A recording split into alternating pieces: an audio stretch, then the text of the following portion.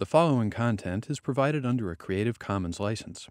Your support will help MIT OpenCourseware continue to offer high-quality educational resources for free.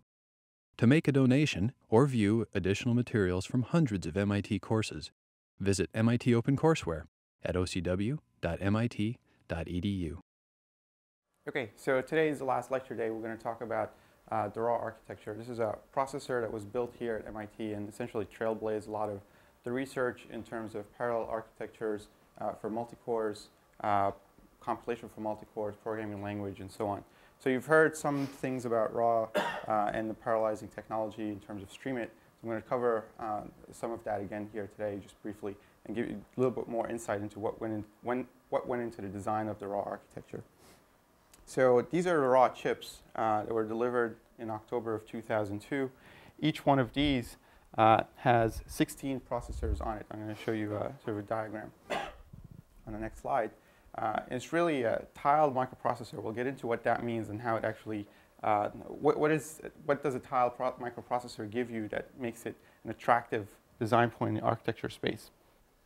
Each of the raw tiles, you can sort of see the outline here, sort of replicates. Is 4 millimeters. It's a 4 millimeter squared. It's a single issue 8-stage pipeline. It has local memory, so it's a 32K cache. And the unique aspect of the raw processor is that it has a lot of on-chip networks that you can use to orchestrate communication between processors. So there's 2 operand networks. I'm going to get into what that means and what they're used for. But these essentially allow you to do point-to-point communication between tiles with very low latency. And then there's a network that essentially allows you to handle cache misses and input and output, and then one for message passing, so more dynamic style messaging, something similar to what you're accustomed to with the cell, for example, in DMA transfers. This was built in 180 nanometer ASIC technology by IBM. It's got 100 million transistors. It was designed here by MIT grad students. It's got something like 1 million gates on it. 3 to 4 years of development times. And it was really interesting here is that this was because of the tiled nature of the architecture. You can just design one tile, and then once you have one tile, you can essentially just plop down more and more and more of them. And so you have one, you scale it out to 16 tiles. The design sort of came back without any bugs when it was when the first chip was delivered. The core frequency was expected to run at 425, I think lower than 425 megahertz. Right, Simon? It's designed for 250. 250 megahertz and came back and it ran at 425 megahertz. And it's been clocked as high as 500 megahertz at 2.2 volts. The chip isn't really designed for low power, but the tile abstraction is really nice for power consumption because if you're not using tiles, you can essentially just shut them down. So it'll allow you to sort of have power efficient design just by nature of the architecture. But when you're using all the tiles, all the memories, all the networks in a non-sort of optimized design, you consume about 18 watts of power. So what's how do you use this tile processor? So here's one particular example. The nice thing about tile architecture is that you can let applications consume as many tiles as they need. If you have an application with a lot of parallelism, then you give it a lot of tiles. If you have an application that doesn't need a lot of parallelism, then you don't give it a lot of tiles. So it allows you to really exploit sort of the mapping of your application down to the architecture and gives you ASIC-like behavior, application-specific processing technology. So one example is you have some video that you're recording and you want to encode it and stream it across the web or display it on your monitor or whatever else. So you can have some logic that you map down to the chip. So here you do some computation. You have memories sprinkled across the tile that you're going to use for local storage. So you can parallelize, for example, the motion estimation for encoding the temporal redundancy in a video stream. You can have another application completely independent running on another part of the chip. So here's an application that's using 4 different tiles, and it's really isolated. It doesn't affect what's going on in these tiles. You can have another application that's running something like MPI, where you're doing dynamic messaging, an HTTPD server, and this tile is maybe not used, so it's just sleeping or it's idle. You can have memories connected off the chip, I/O devices. So it's really interesting in the sense that probably the most interesting aspect of it is you just allow tiles to sort of be used as your fundamental resource, and you can scale them up as your application parallelism scales. This is a picture of the raw board, the raw motherboard. That's actually, you can see it in the data center in the raw lab. This is the raw chip. A lot of the peripheral device firmware and interconnect for dealing with a lot of devices off the chip are implemented in these FPGAs, so these are Xilinx chips. There's DRAM. You have connection to a PCI card, USB stick, a network interface, so you can actually log into this machine and use it. And there's a sort of real compiler. You can run real applications on it. There's actually a bigger chip that we've built where we take 4 of these raw chips and sort of scale them up. So you can have, rather than having 16 tiles on your motherboard, you can have 4 raw chips that gives you 64 tiles. You can scale this up to 1,000 tiles or so on. Just because of the tile nature, everything is symmetric, homogeneous, so you can really scale it up really big. So what is the performance of raw? So looking at the sort of overall application performance, so we've done a lot of benchmarking. So these are from numbers from a paper that was published in 2004, where we took a lot of applications, some are well-known, used in standard benchmark suites, and sort of compiled them for raw using various raw compilers that we've built in-house. And we've compared them against the Pentium 3. So the Pentium 3 is sort of a unique comparison point because it sort of matches raw in terms of the technology that was used to fabricate the two. And what you're seeing here, this is a log scale, the speed up of the application running on raw compared to the application running on a P3. So the higher you get, the better the performance is. So these applications sort of grouped into a few classes. So the first class is what we call ILP applications. So these are applications that have essentially instruction level parallelism. I'm going to talk a little bit more about that and sort of explain it. But you've seen this early on in the lecture, in some of Simon's lectures. So here you're trying to exploit sort of inherent instruction level parallelism in the applications. And if you have lots of ILP, then you map it to a lot of tiles. And you can get parallelism that way, and you get better performance. These applications here, what we call the streaming applications. So you saw some of these in the Stream It lecture and the Stream It parallelizer compiler. Some of those numbers were generated on a raw-like architecture. And then you have the server, or sort of more traditional applications that you expect to run in a server style or throughput-oriented. And then finally, you have bit-level applications, so doing things at the lowest level of computation where you're doing a lot of bit manipulation. So what's interesting here to note is that as you get into more applications that have a lot of inherent parallelism in them, where you want explicit, where you can extract a lot of parallelism because of the explicit nature of the applications, you can really map those really well to the architecture. And because of the communication because of the communication capabilities of the architecture, being able to stream data from one tile to another really fast, you can get really high on-chip bandwidth, and that gives you really high performance, especially for these kinds of applications. There are other applications that we've done, some of the students have worked on in the raw group. So an MPEG-2 encoder, where you're essentially trying to do real-time encoding of a video stream at different resolutions, so 350 by 240 or 720 by 480, where you're compiling down to the number of tiles, 1, 4, 8, 16. Sorry, 1 and 16 are somehow missing, not sure why. And what you're looking for here is sort of scalability of your algorithm. As you add more tiles, are you getting more and more performance? Or are you getting better and better throughput? So you can encode more frames per second, for example. So if you're doing HDTV at 1080p, then you really want to sort of get, there's a lot of compute power that you need. And so as you add more frames, maybe you can get to sort of the throughput that you need for HDTV. And so this is something that might be interesting for some of your projects as well, and we've talked about this before. On the cell, as you're using more and more SPEs, can you sort of accelerate the performance of your application? Can you sort of show that if you're doing some visual aspects, you can sort of demonstrate it. So there's a demo that is set up in the lab where you can sort of crank up the number of tiles that you're using, and you get better performance from the MPEG encoder. And just looking at the number of frames per second that you can get, it's with 64 tiles. So the raw chip is 16 tiles, but you can sort of scale it up by having more chips. So you can get about 51 frames. These numbers have been improved, and there are different ways of sort of optimizing these performances.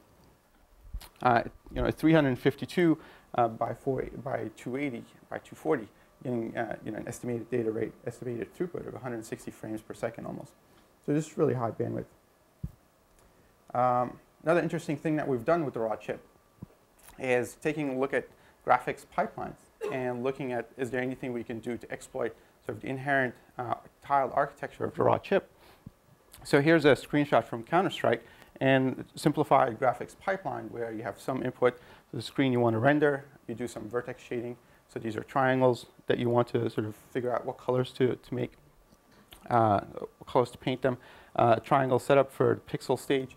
And in this screen, you'll notice that there are two different things that you're rendering. There's essentially this part of the screen which has a lot of triangles that span a relatively not so complex image. And then you have these guys here that have fewer triangles, span a smaller region of the frame. And what you might want to do is allocate more compute power to the pixel stage and less compute power to the vertex stage. So that's analogous to saying, I want more tiles for one stage of the pipeline and fewer tiles for another. Or maybe I want to be able to sort of dynamically change how many tiles I'm allocating at different stages of the pipeline.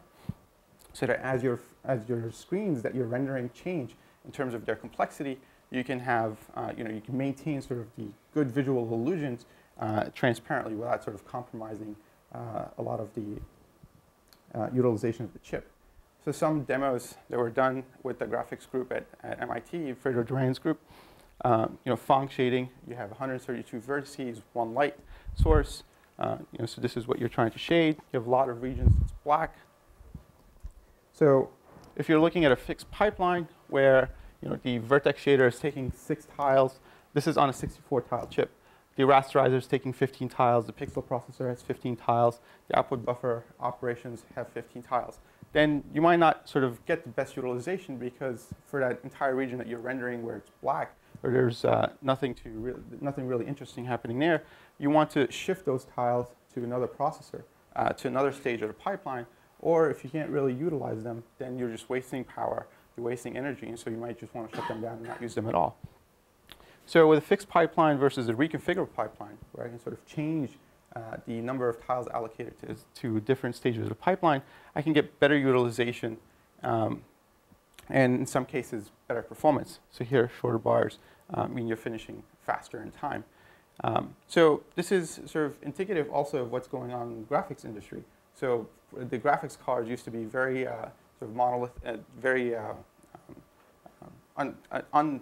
well, they had fixed resources allocated to different stage, which is essentially what we're trying to model in this part of the experiment, where more and more now you have sort of unified shaders that you can use for the pixel shading and the vertex shading. So you're getting into more of that programmable aspect, precisely because you want to be able to sort of do this kind of load balancing and exploit sort of dynamisms that you see in different frames that you're trying to render. Another example, shadow volumes. You have 4 triangles, one light source. And this was rendered in 3 passes. So, pass 1, pass 2, pass 3 would essentially take the same amount of time because you're doing same computation mapped to a fixed number of resources. But if I can change the number of resources that I need for different passes, so the rasterizer, for example, and the output buffer operations is really where you need a lot of the power. So if you go from 15 tiles for each to 20 tiles per each, you get better execution time because you're able to exploit parallelism or match parallelism better to the application. And so you get 40% faster in this particular case. And another interesting application, this is the largest in the world microphone array. It's actually in the Guinness Book of Records. It was built in the lab, and what it essentially has, each of these little boards has 2 microphones on it. And so what you can use this for is eavesdropping, for example, or you can carry this around if you want, pack it in the car and do some spying. But some of the more interesting demos that were done with this in smaller scales was that in a noisy room, for example, if you want to sort of hone in, let's say everybody here was speaking, but for the camera, they want to sort of record only my voice, they can have a microphone array in the back that sort of focuses on just my voice. And the way it's done is you can measure sort of the distance from the time it takes for the sound wave to reach these different microphones. You can sort of focus in on a particular source of noise and be able to just highlight that. So there's this demo where it's a noisy room. I probably should have had these in here in retrospect. There's a noisy room, lots of people are talking, and then you turn on the microphone array and you can sort of hear that one particular source and it's a lot clearer. You can also have applications where you're tracking the person in a room with video as well, so you can sort of follow him around. So it's a very interesting application. And now I regret not having the video demo in here. Actually, should I do it? It's on the web, right? No. Okay. So case study using the beamformer. So what's being done in the microphone array is you're doing beamforming. So you're trying to figure out what are the different beams that are reaching the microphone. You want to be able to sort of amplify one of them. So looking at the application written natively in C, running on 1 gigahertz Pentium 3, what is the operation throughput? So you're getting about 240 megaflops. And if you go down to an optimized, same code but running on a single tile raw chip, you get about 19 megaflops. So not very good performance. But here, what you really want to do is you have a lot of parallelism, because each of those beams that's reaching each of those microphones can be done in parallel. So you have a lot of parallelism in that application. So taking the C program, re-implementing it in Streamit that you've seen in previous lectures, and not really optimizing it in terms of doing a lot of the optimizations you saw in the parallelizing compiler talk, you get about 640 megaflops. So already you're beating sort of the C program running on a pretty fast superscalar machine.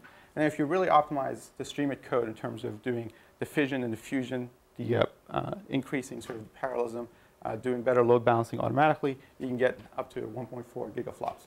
So really good performance and really matching the inherent parallelism to the architecture.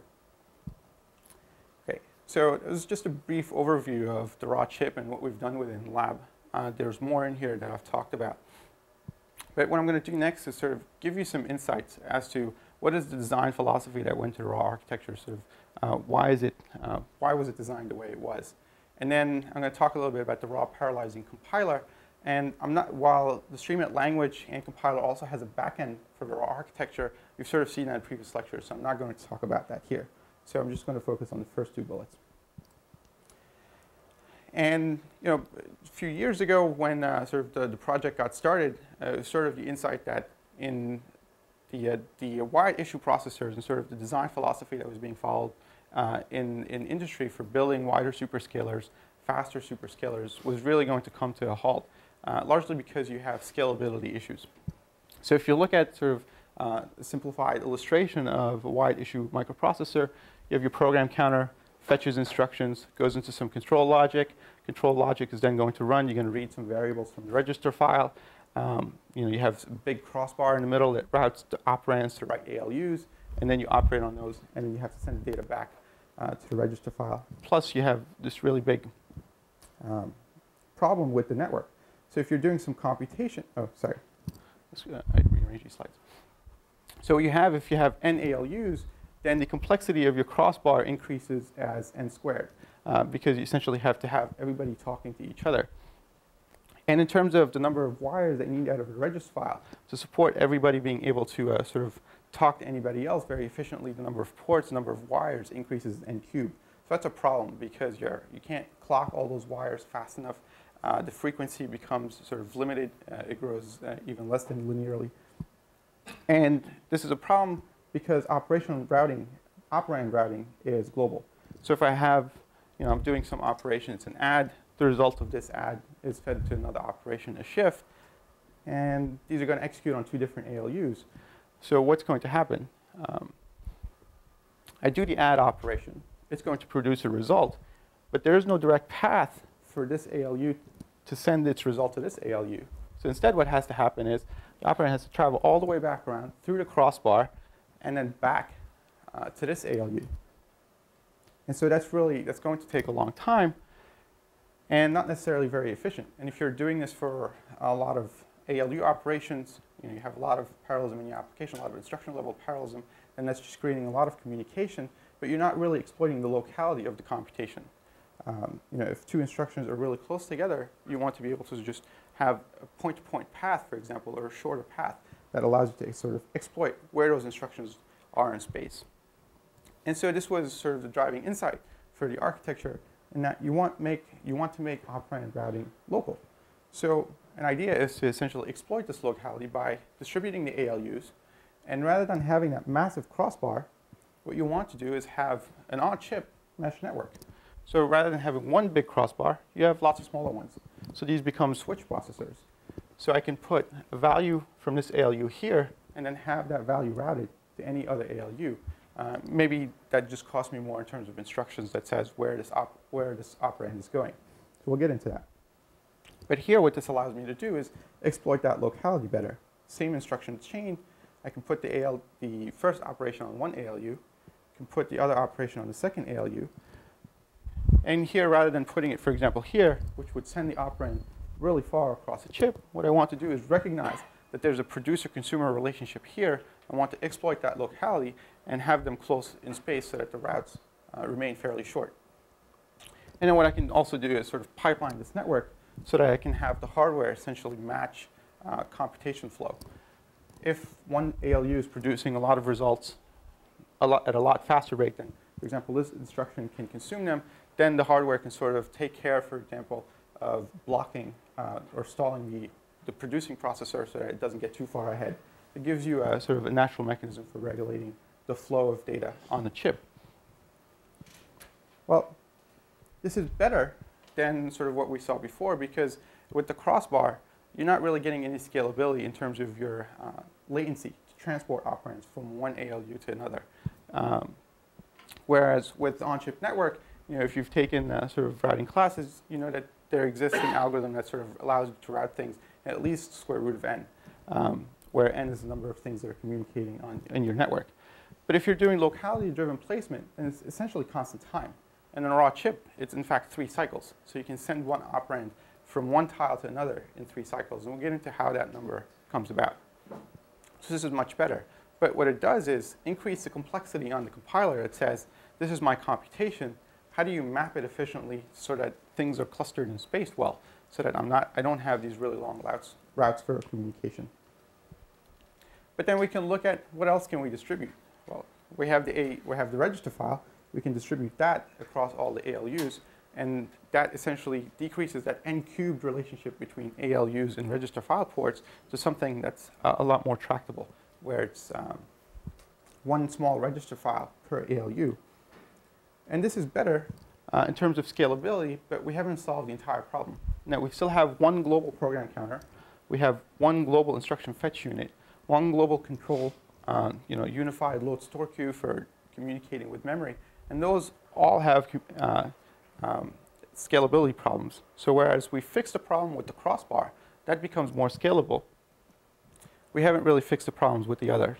So what's the natural solution to do here? Well, we'll just distribute everything else. And so you start off with each ALU here now having its own program counter, its own instruction cache, its own data cache, and it has this register file ALU. And everybody, that same sort of design pattern is repeated for each one of those ALUs. So now it looks like it's a lot more scalable. Right? I don't have any global wires. There's no global centralized data structure. And all of that means I can do things faster, more efficiently. And what you start seeing here is this sort of tiled processor coming about. So each one of those things was exactly the same. And what was done in the raw processor is that none of those tiles was longer than you can communicate in one clock cycle. So this solves essentially the wire delay problem as well. So if this is the distance that that a signal can travel in one clock cycle, sort of the tile is smaller, or it can fit within this circle. So that means that you're guaranteed, you have better scalability problems, and you're solving sort of the issues that people are facing with wire delay.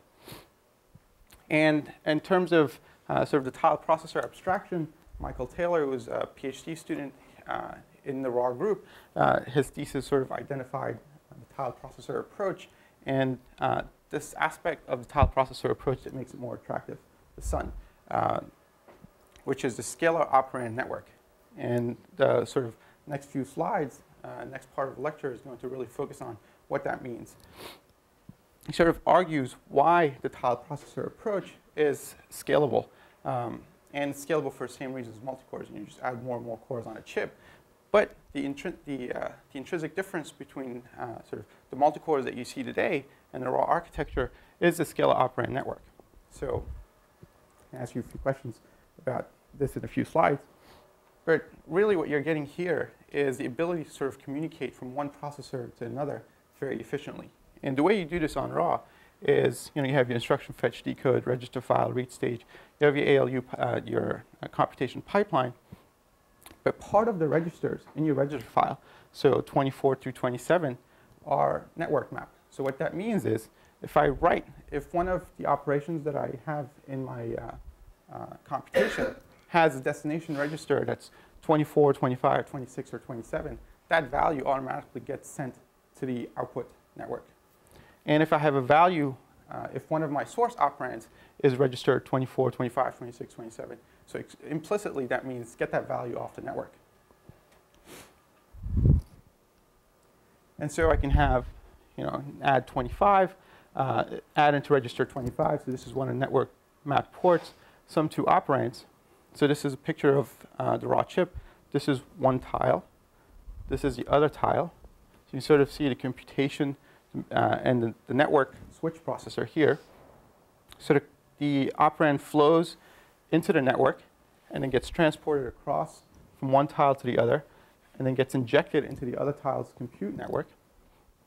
And here, this instruction has a source operand that's that register mapped operand, so it knows where to get its value from, and then it can do the computation. Now, the interesting aspect here is that while you've seen instructions like this, just a normal set of instructions, here you also have explicit routing instructions that are executed on the switch processor. So this switch processor here says, take the value that's coming from my processor and send it east. So each processor can send values east, west, north, or south. So it can go to the tile above it, tile below it, tile to the left of it, or tile to the right of it. And so sending it east sends it along this wire here. And then this particular switch processor says, get a value from the west port and send it to my processor. Now you could have had here, this processor could say, this value is not for me, so I want to just pass it through to some other processor. So you can pass it from the west port to the south port or to the north port, or just pass it through laterally to the other east port. So this allows you to essentially just have an on-chip network. And an operand, you can imagine having an operand that has a data packet and a header that says, I'm going to tile 10, and the switches know which way to send it.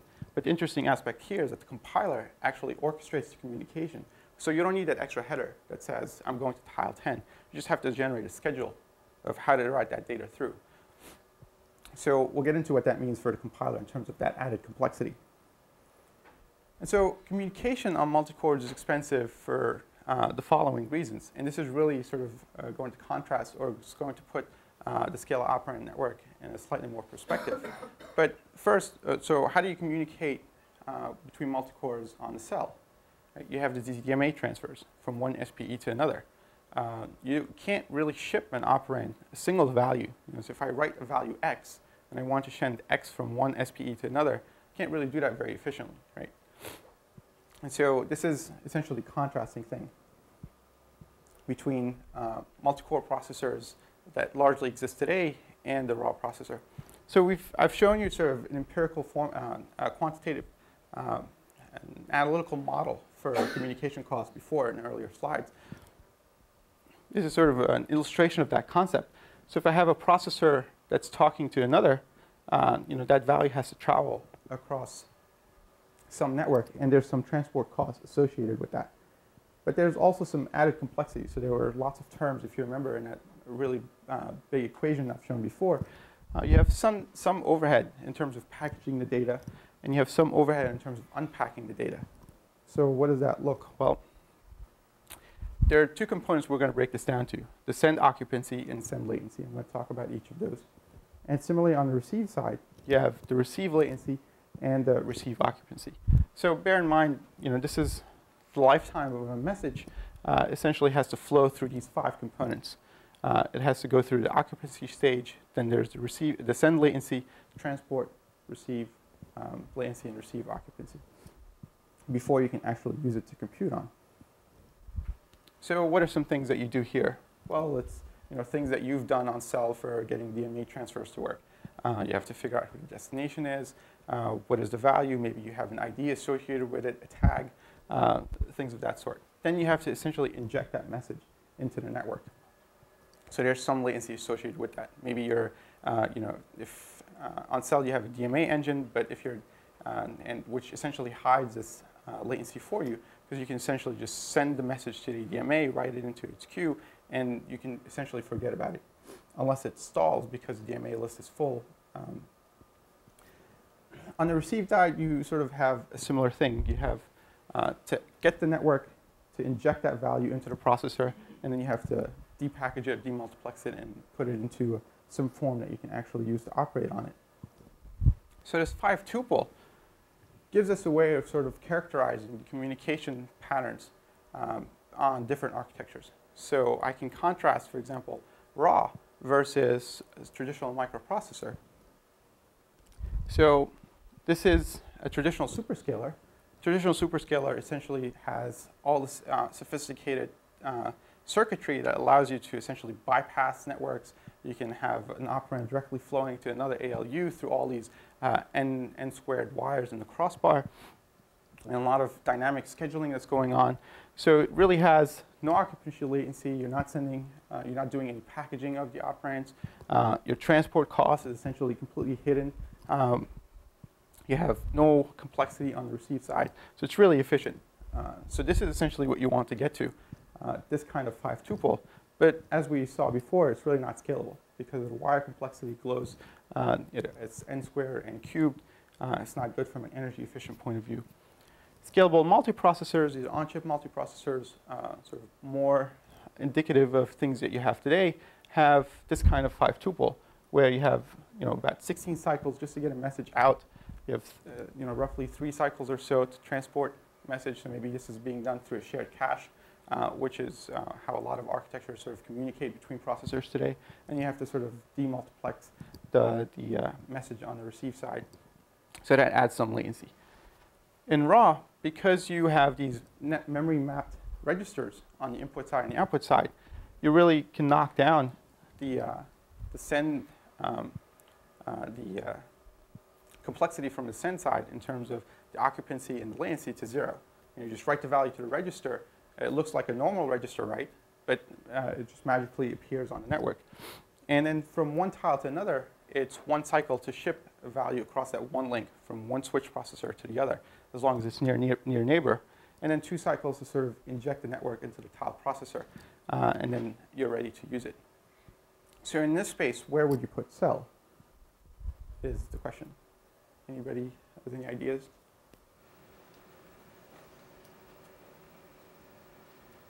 What would the communication pattern look like on cell?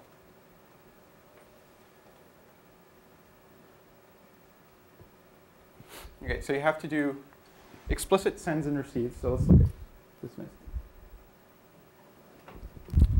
So can we get rid of this stage on cell, which is essentially saying packaging up my message? And it's no, right? Because you have to essentially say where that DMA transfer is going to go to, which region of memory. So you're building these control blocks, right? And then the send latency here is roughly 0 because you have the DMA processor, which allows you that kind of concurrency between communication and computation, so you can hide essentially that part of the transport, that part of the communication cost.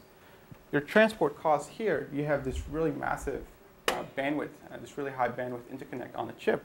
So this makes it reasonably fast, but it's still a few cycles. Did you know near neighbor? Yeah, 100 cycles to go near neighbor communication, because you're still sort of, you don't have that fast mechanism of being able to send things point to point. You're putting things on the bus, and sort of there's some complexity there. On the receive side, you have the same kind of complexity that you had on the send side. You have to know that a message is coming. That can be done in different ways. And then you have to take that message and write it into your local store, which also adds some overhead in terms of the communication costs. So cell would probably be somewhere up here, I would imagine. I didn't have a chance to get the numbers. If I do, I'll update the slide later on.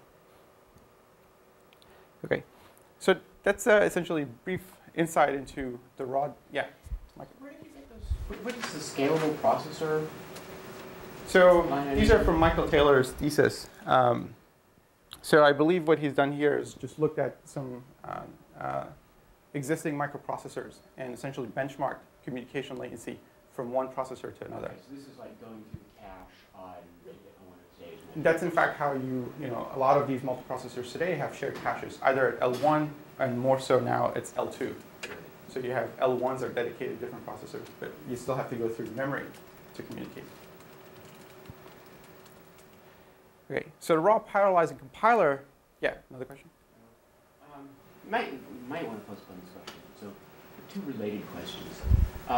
So raw has, raw has pretty well optimized nearest neighbor communication. But as we know from, for example, Rent's rule, the heuristic in electrical engineering about the number of wires needed for a given area, is that it's between, as I recall, it's roughly the minimum for a good-sized circuit is proportional to the perimeter, or roughly the square root of the area. And it ranges from there to not proportional to the area, but something in between, something with a 3 in it. Like 3 to the 3/2 power, I think, perhaps. No, something 2/3, something like, yeah, 2/3 power. So the area to the 1/2 power or area to the 2/3 power. Sort of that Rent's rule says the number of wires needed is roughly in that area. And so that sort of pushes that, so the minimum you need is sort of nearest neighbor communication, and often you need more than that. You know from the FPGA experience that that nearest neighbor communication is not, or at least it's good to have more than just nearest neighbor, and that often long wires, highways across the chip, are in extremely high demand. So I'm going to actually show you an example of where nearest neighbor is good, but you might also want some global mechanism for control orchestration, for example. So not just for, not necessarily just for control, but for broadcast, for arbitrary, for the computation to use, not just for the chip to use itself. So like wires, scaling out 2 hops, 4 hops, fewer and fewer wires. Yeah. So in fact, what I think is going to happen is a lot of these chip designs are going to be hierarchical, right? You have some really global type communication at the highest level, and then as you get within each one of the processors, then you see things at the lowest level, something that looks like raw. So you can build sort of a hierarchy of communication stages that allow you to sort of solve that problem. But all of that adds complexity, right? First, you have to solve the problem of how do you parallelize for just a fixed number of cores, and then figure out the communications. Once we sort of understand how to do that well with a nice programming model, then you can sort of build hierarchically on that. On the other hand, it might make the compiler's job easier because it's not as constrained. It might give you a nice fallback, right? It might save you in cases where there are things that are hard to do. There are some issues. The second to the last 3 slides. We'll talk about an example of where that might be the case. Another question which you may want to pick up then is sort of, so raw, I guess, being sort of simple and tiled, I guess one of the selling points, I think, was that it really cuts down on the engineering effort. Oh, absolutely. I mean, this was done, a million gates in-house by a group of PhD students. So a company like Intel has a ridiculous number of engineers, and to get a competitive edge, they're probably going to want to apply more engineering to it. And so the question is, where might you apply more engineering to try to smooth I think that's $1 million question that everybody is looking at, because in some sense Intel thought they can apply more and more engineering and build this very complex superscalers and they will get the edge. But apparently that didn't pan out for them. And so I think there's still a lot of things that in raw we didn't do. It's not a custom VLSI, full custom, it's ASIC process. So in Intel, basically, they will, if you do something like that, they will put a lot of engineers doing each of these components, fine-grained tune, and they can get a lot more performance, a lot less power and stuff like that. So I mean, depending on what you want, size is not everything. There are a lot of other things engineers can work on. Repeatability can be helpful for them. So while it makes it easier to design a process, I don't think it will complexity win.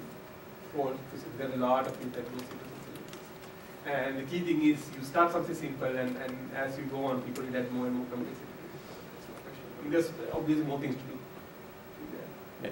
I mean, you know, part of the complexity might be go into not making all those tiles exactly the same. So heterogeneous. Okay, so raw pushes a lot of the complexity into the compiler in that the compiler now has to do at least two things. It has to distribute the instructions. You know, you have a single program, and you have to figure out how to parallelize it across multiple cores. But not only that, because you have this scalar operand network, you have to figure out how the different cores have to talk to each other. So you have to essentially generate a schedule for the switch processors as well.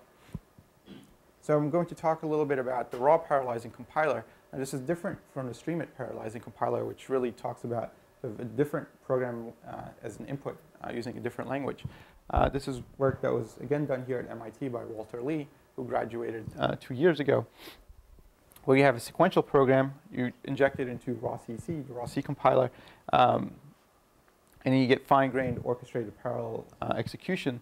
And what the compiler does is worry about data distribution, just like you have to do on cell, in terms of which memory goes into which local store, you know, which computation operates on. The raw compiler has to worry about which computation operates on which data element, and can you put that data into the right caches for each of the different tiles. Instruction distribution. So the way this compiler essentially gets parallelism, it's going to look at instruction level parallelism in your application, and it's going to divide that up among the different cores. And then the last step is the coordination of communication and control flow. So I'm just going to briefly step through each one of those. So the data distribution really has essentially trying to solve the problem of locality. You have two instructions, a load into R1 from some address, and then you're adding R1, you're incrementing that value, and you might write it back for later on. So where would you put these two instructions?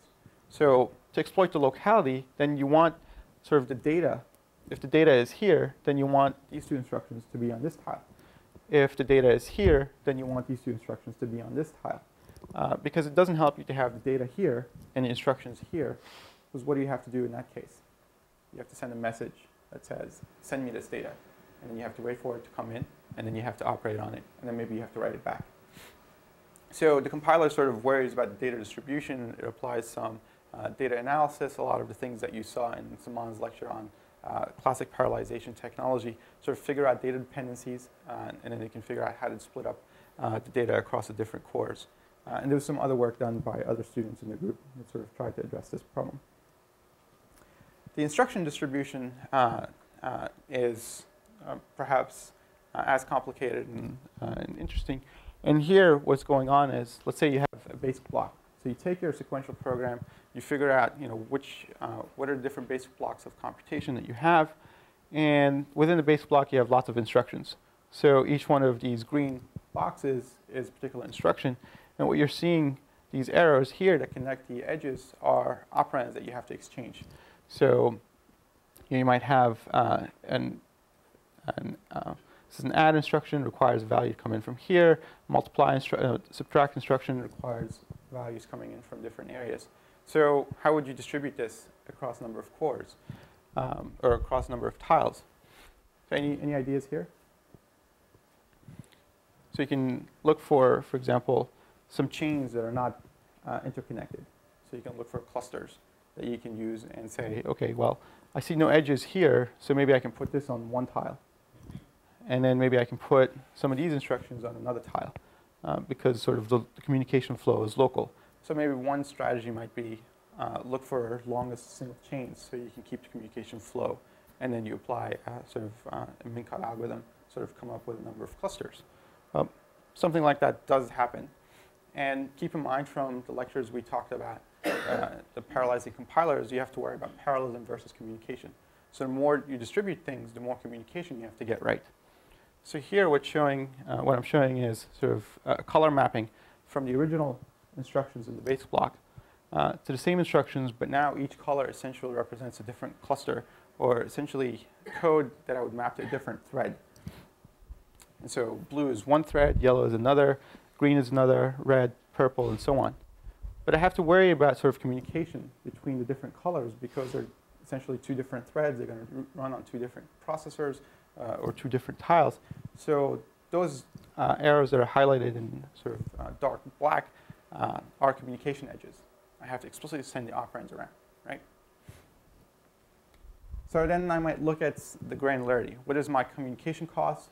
What is my computation cost? And I want to worry about load balancing. As we saw, load balancing can sort of give you, can better make use of your architecture and give you better utilization, better throughput.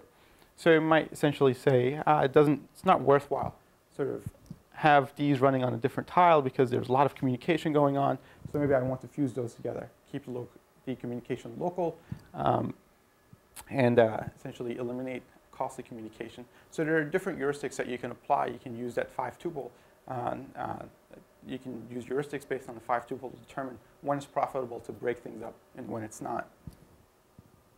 And then you have to worry about placement, right? So you don't quite have this in Cell in that you create these SPE threads, and they can run on any SPE. In the raw compiler, you can actually exploit the spatial characteristics of the chip and the point-to-point communication network to say, I want to put these two threads on tile 1 and tile 2, where tile 1 and tile 2 are adjacent to each other, because I have a well-defined communication pattern that I'm going to use and map to the communication network on the chip to get really fast, really low latency.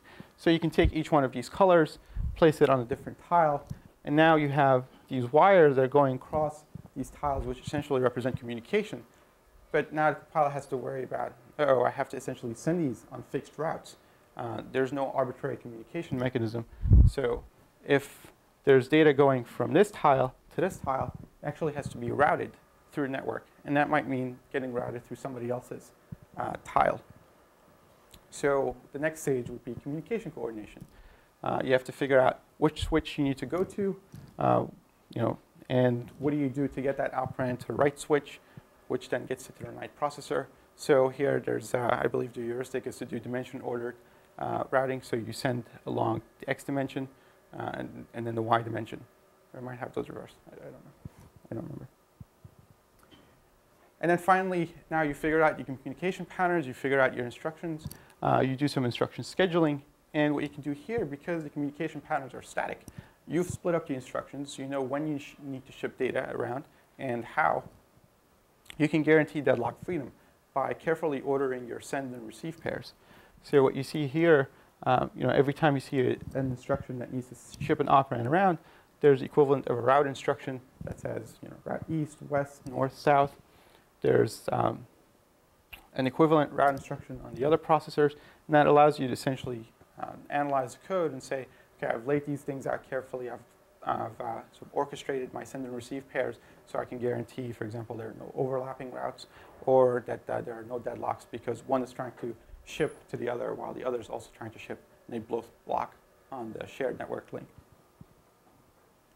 And finally, you have the code representation. So this is where you package things up into object files, into essentially things like threads, and then you can compile them and run them.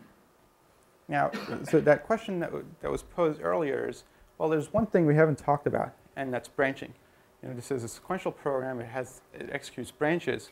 And now I have this loop that I've sort of split up across a number of tiles. How do I know who's going to do the branch? And if one tile is doing the branch, how does it communicate with everybody else? Or if I'm going to repeat the branch on every tile, does that mean I'm redoing too much computation on every other tile? So control coordination is actually quite an interesting aspect of, adds another interesting aspect to sort of the parallelization for raw. And so what you have to do is figure out, there are two different ways you can do it. Because you have no mechanism for a global message on raw, you can't say, I've taken a branch, everybody go to this program counter.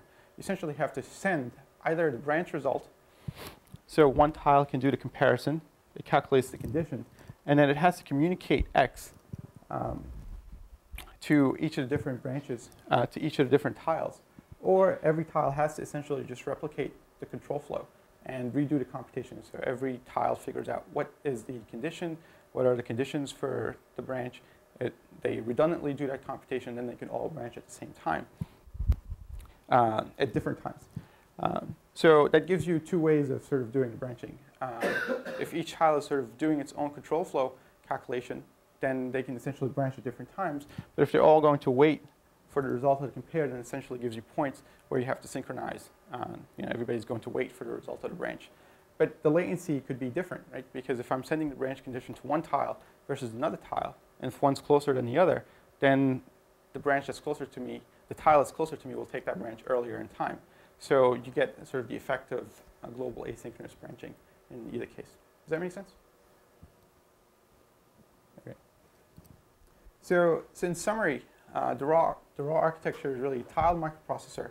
It incorporates sort of the best elements from superscalers in terms of a really low latency communication network between tiles, which really cuts down on the communication costs. And as we saw, and as probably you've been learning, communication is really an expensive part of parallelization on existing multi-core chips. And it's also getting sort of the scalability of multi-cores in terms of explicit parallelism, but it also gives you implicit parallelism because the networks are pipelined and they can give you flow control. So you're trying to get to the point where you have a tile processor with a scale operating network that allows you to sort of do communication with a very low cost. And it might be the case in the future that these chips will essentially be more complex architectures will sit on top of these, so you'll lose these as fundamental building blocks. And there was the 80-chip multi-core from Intel. There have been rumors that might actually be something like a graphics processor that has something like a scale operating network, because you can communicate with a very fast, with very low latency between tiles. And in that article, which came out a few months ago, was the first time I think that I had seen tiled architectures used in literature or in publications. So I think you'll sort of see more of these kinds of design patterns appear as people sort of scale out to more than 2 cores, 4 cores, 8 cores, and so on, where you can still communicate reasonably well with caches. And that's all I prepared for today. Any other questions? And this is a list of people who've contributed to the RAW project. A lot of students. Is led by This kind of gave you like a very internal view of what happened in our groups and kind of how it relates to. And I think there are some relationships to what you guys have been doing. But this is trying to take it to a much finer grain, basically. Whereas in Cell, of course, the messages has to be large. You can do a lot of post-grain stuff.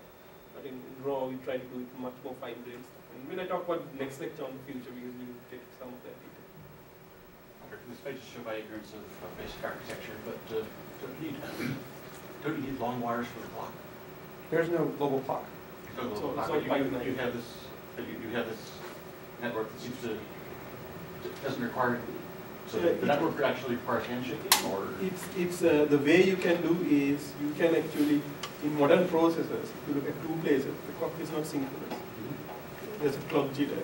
So since there's no long wire, you can actually carry the clock with the data. And so in a global world, the switching here will happen out of sync switching here. But since there's no direct wire connecting these things, that's okay. So you can deal with clock jitter. So okay, I think there's not going to be clock drift along this because... Yeah, there's clock drift. I mean, one end of the process is a clock is happening at the global instant time differently from the other end of the process. But since there's no one wire correct, wires also go through that. So between, there's a clock drift between, so there's a clock tree distribution. And since the wires also kind of go with the tree, you can deal with that. Drift meaning ticking at different rates, not just... No, it's basically, I don't think it's the right word, there's a skew in the edges. Basically there's a clock skew going between there. So you don't need synchronizers between the different tiles. You just we don't need synchronizers because tiles are local. If the clock between those tiles, clock between 2 things that communicate are close enough that it fits within the cycle. But for example, if you get 2 very far away branches of a tree, and then if you try to communicate, then you have a problem. Other thing is when the tree goes here, even though it's 2 different branches, it has a similar drift going down, so you can communicate across. So there are all these things. I mean, modern processors really deal with these kind of things. There are tools that you can deal with. The problem occurs where if you have tried to connect directly from a farther end of a branch, something that gets clocked there, to something that clocked at a very early end of the branch. If you try to connect those two, then there might be skew might be too long that you can't get it clocked properly. Okay, but I was just worried about this local network with this piece. Yeah, that's it refers to the clock tree goes with the as long as this is Other question I had was in a mesh, obviously the processors in the middle have further to get to the I/O devices or to main memory. And what you see happening when you get to larger and larger processors, are they going to just put more and more local memory on a tile and take a hit, or are they going to add extra memory buses off the Could be a combination of both, right? So in it's not just memory, I/O devices. If you're doing I/O, then you might want to be placed at a part of the chip that has direct access to an I/O device or very close. It also comes up in case of the communication orchestration.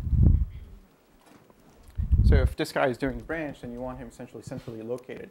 So the best patterns for allocating things is essentially across. It's like a plus sign, where the branch is in the middle. See, but there's no free lunch. I mean, you can make things uniform by making everybody equally bad. Okay, and a lot of times people have done that too. And say, okay, look, make it very nice, simple model, everybody is equally bad. Or you try to make advantage of closeness and stuff like that. So you can't have both ways. And so when you're trying to make the periphery very close and fast access, you're doing it by basically making the other parts to have less resources, less access. On the other hand, there are a lot of people working on connection technologies that might be more for revolutionary things. That, for example, there's a thing called freeze place laser. So what that does is you put a mirror on top of the tile, the top of the processor, and each of these, you can embed a small LED receiver and transmitter into the chip. So basically, if you want to communicate somewhere, you just bounce a laser on top of that and get it to the right guy. So there are a lot of these exotic things might be able to solve this problem, but in some case, speed of light, I don't think any engineer has figured out how to break speed of light, unless of course people go with quantum computing and stuff like that. So I mean, the key thing is you have resources, your resource limitation is how to deal with that. Getting nice uniformity has a cost. Yeah, I mean, on those lasers, there are groups here at MIT who are working on optical networks in the third dimension. So you have a tile chip plus an optical network in the third dimension. Allows you to do things like broadcast much more efficiently. Okay. I guess we'll take a break here. Yep. So we'll take a small, about 3-minute break, and then we'll continue on the rest of the talk.